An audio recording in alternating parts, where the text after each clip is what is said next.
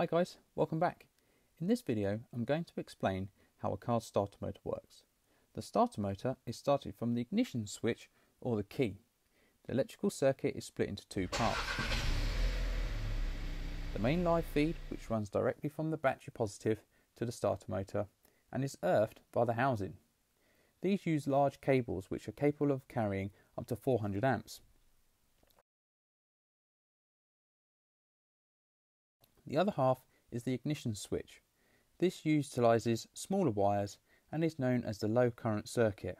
The solenoid is just like a relay. It uses a low current circuit to switch on a high current circuit. From the ignition switch, the driver starts the process of engaging the starter motor, which in turn rotates the engine, enabling the engine to start.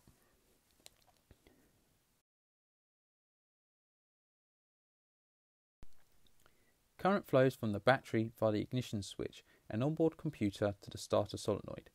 The current actuates the solenoid, which is housed on top of the starter motor, and the current creates a magnetic field. Inside, a magnetic coil is pulled into the magnetic field.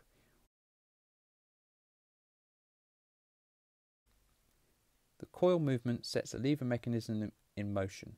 The engaging lever presses the starter pinion in towards the flywheel ring gear. This is the toothed area around the outside of the flywheel.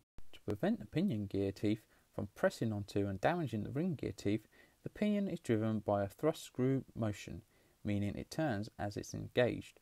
The teeth screw into the ring gear teeth gaps, and this allows for smooth and precise engagement. This common type of starter motor is known as a pre-engaged thrust screw drive starter.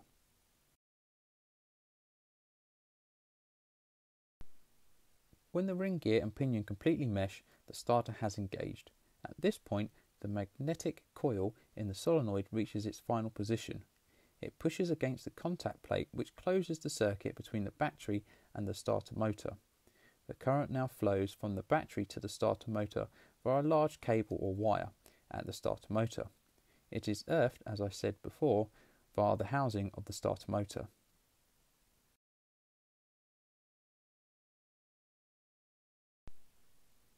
The current causes the motor to spin. The spinning motion is transferred to the pinion. The pinion turns the flywheel, which in turn drives the crankshaft, and the engine rotates and starts.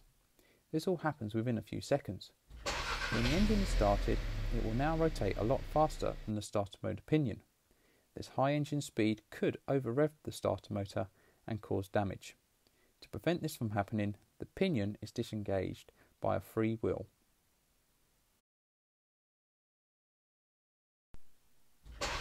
When the driver releases the starter button or key, the electronic circuit between the battery and the starter motor is interrupted. Modern vehicles control this electronically by measuring the engine speed. A return spring inserted inside the solenoid pushes the magnetic coil back to its initial position. The solenoid de-energizes and the motor contacts open, causing the motor to stop rotating, and a lever mechanism pulls the pinion back to its rest position.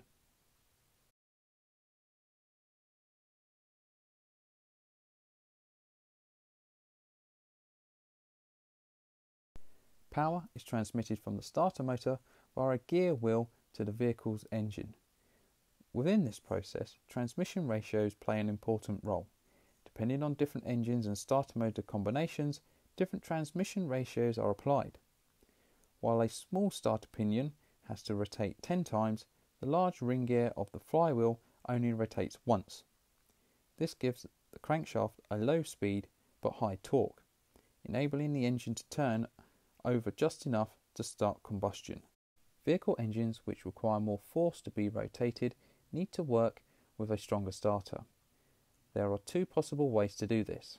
It is either possible to install a larger starter motor or install a starter motor with additional transmission gearing. Because of its design, the most suitable solution here is the use of planetary gear sets. These are commonly found in the use of automatic transmissions.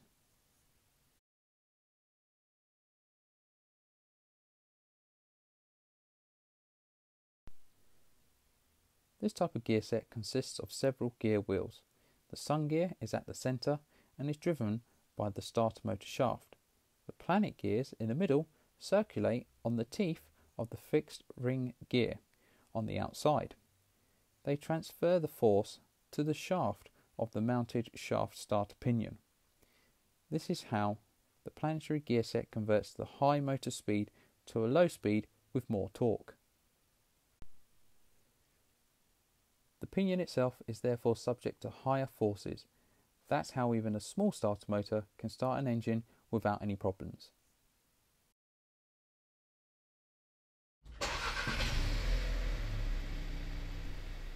Well, that's it. Thanks for watching. I hope you've enjoyed this video.